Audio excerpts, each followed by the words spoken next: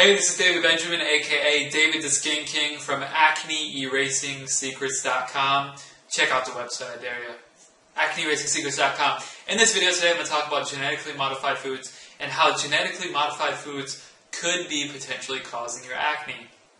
Now, you're probably wondering, if you don't already know, what is a genetically modified food? Often you'll see it online as a GMO. It's a genetically modified food. It's abbreviated, or it shortens to GMO, or GM foods, so genetically modified foods. So GM foods, GMO foods, it all means genetically modified foods. And basically, to describe what genetically modified foods are, is if I was a scientist and I took a food, and I took the seed of that food, and I went into a lab, say it's a soy or corn or canola, and I went into a lab and I genetically spliced it, meaning I split it open, and I genetically altered it to change traits within that plant, meaning to change the way it would be in nature. I'm genetically altering, I'm genetically modifying that seed, which genetically modifies the food.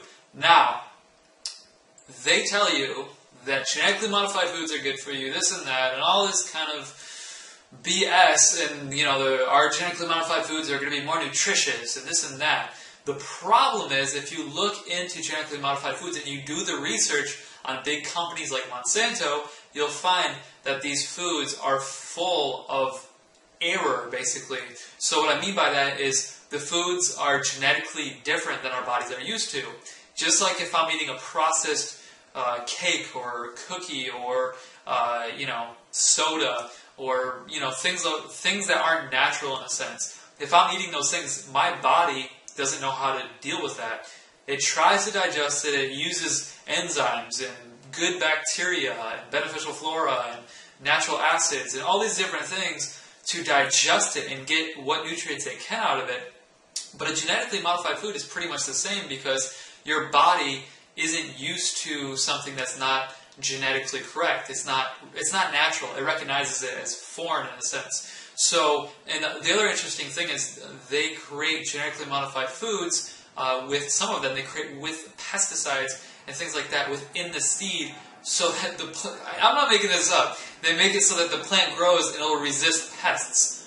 But they put a pesticide within the seed of the plant. Think about this for a minute. A pesticide is poison. You can't drink pesticide, you can't eat pesticide, yet they put it within the seed.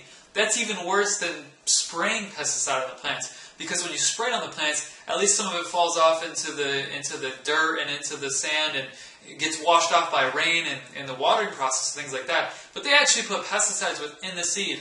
So not only is the seed genetically different than what it would be in nature, so your body doesn't recognize it and know how to deal with it and digest it as well, there may be pesticides, herbicides, fungicides, and different things spliced into the seed of that plant, of that crop, and you're now eating that. So if you are familiar with Roundup, it's a weed killer. Monsanto also sells that. Some of their seeds are made for Roundup so that they can sell the seeds, and then they sell the Roundup because the seeds match the Roundup, so they make a ton of money, but the food that we eat from that is completely horrible and not good for our health at all. So, from some of the recent research I've done and found by watching actually a documentary called Genetic Roulette, I've found that genetically modified foods can often be linked to allergies. It's very, very, very common. So if you have any allergies, be very cautious of genetically modified foods. The most common genetically modified foods are wheat, canola, corn, and soy. Those are very common genetically modified foods. There can be a lot of genetically modified foods, but wheat, canola, corn, and soy are often genetically modified. Probably 80 to 90% of those crops are genetically modified. So really it's best to stay away from those crops if you don't know, unless you know that it's organic overall. Soy also mimics estrogen in the body, and that can cause hormonal yo-yoing and imbalances, so I wouldn't mess with soy at all, even if it is non-GMO. But you really want to avoid genetically modified foods, because your allergies, if you do have allergies, those allergies could be linked to creating acne, or the genetically modified foods are just causing inflammation, digestive issues, confusion within your body that causes inflammation, that causes redness of the skin, that causes breakouts. So genetically modified foods could be contributing to your acne breakouts, to your skincare problems overall, whatever your skincare problems may be. or if you have any allergies, it could be linked to that as well. So I would highly recommend avoiding genetically modified foods.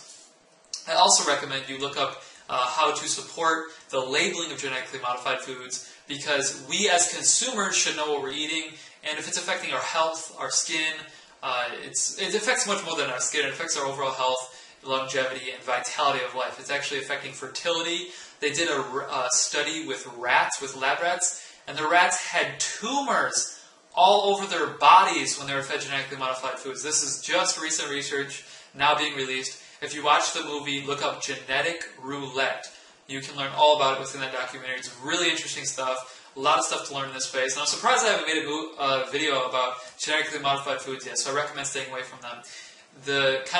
If I were to make a chart of this, I would recommend organic food, first and foremost.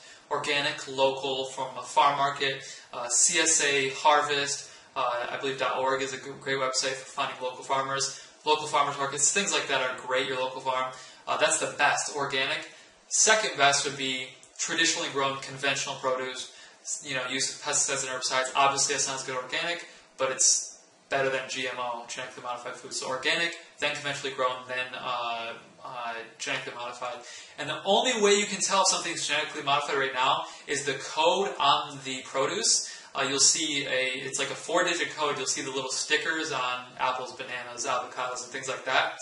The code is a different number for conventional and for organic and for genetically modified.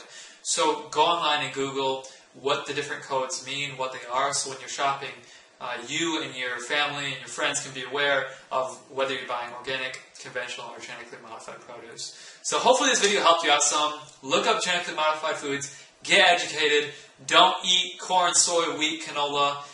Those are typically genetically modified, and make sure to stay away from genetically modified foods overall, and support your local organic farmers. It's the healthiest food. It's the cheapest for your health now and in the long run, and it could be affecting your acne, your skin breakouts, and things like that.